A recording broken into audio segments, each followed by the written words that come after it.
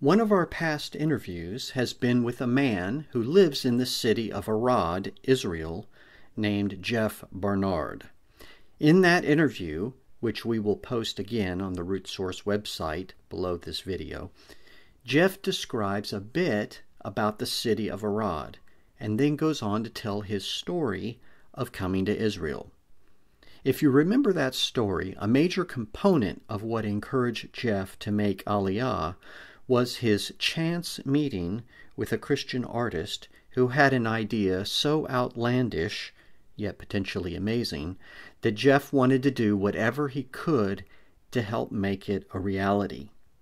That idea today is called the Fountain of Tears, and the artist is named Rick Weinicke.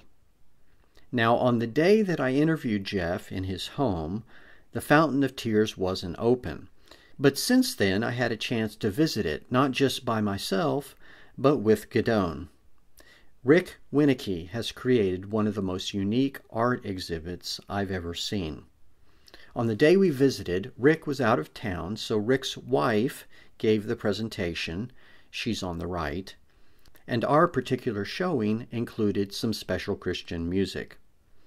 The uniqueness of this exhibit is the bringing together of two massively famous events in world history, the crucifixion of Christ and the Holocaust. I am not going to try to do justice to this exhibit, but instead I'd like Jeff to explain it to you in his own words. If you ever have a chance to go to Arad, this exhibit on the outskirts of town will move you. At this point, I'm going to bid you farewell, and we will play their video, which you can also play separately on YouTube by searching for The Fountain of Tears. This is Bob Odell saying Shalom.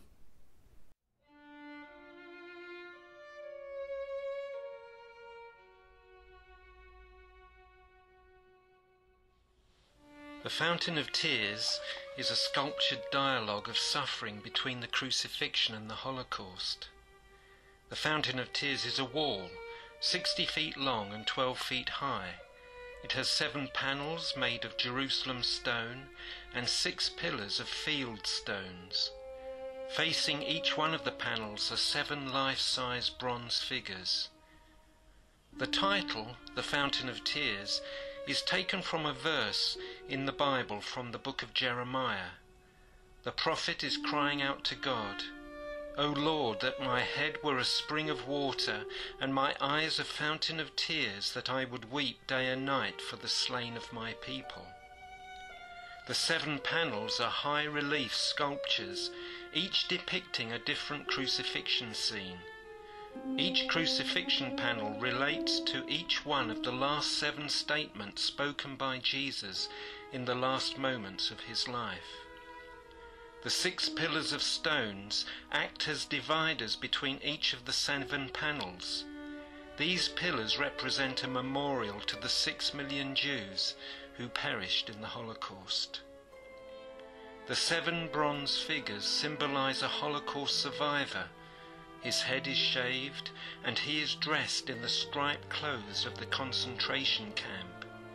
Each figure is responding and identifying to each word spoken from the crucifixion. There is also water that very slowly trickles over the pillars of stones, symbolizing the tears from the cry of Jeremiah. The water from each of the pillars is channeled out of the courtyard to irrigate 6 olive trees. At the south end of the courtyard is a sculpture called Gethsemane. This depicts the struggle over the cup of suffering, the beginning of the crucifixion. At the opposite end of the courtyard are 2 sculptures, the butterfly and the empty cup, both symbolizing resurrection. All of these elements come together to tell a story, to relate a possibility, to ask a question. Could the crucifixion and the Holocaust have something in common with each other's pain? Now, it has been said over and over again historically that the suffering of the crucifixion actually created the suffering for the other, the Jewish people, in the Holocaust. So it is important to understand the process of artistic creation in this work in order to understand its communication. The artist has taken these last 7 words of Jesus and has done a creative meditation on each one to see if there is identification which would somehow connect the two. The artist, Rick Weinicke, is originally Canadian. He came to Israel as a 21-year-old drawn by his fascination with the rising of the Jewish state out of the ashes of the Holocaust. He sees himself as a believer in Jesus and has lived in Israel now for over 30 years. He deeply understands the conflict of the crucifixion and the Holocaust that he has brought together in this work.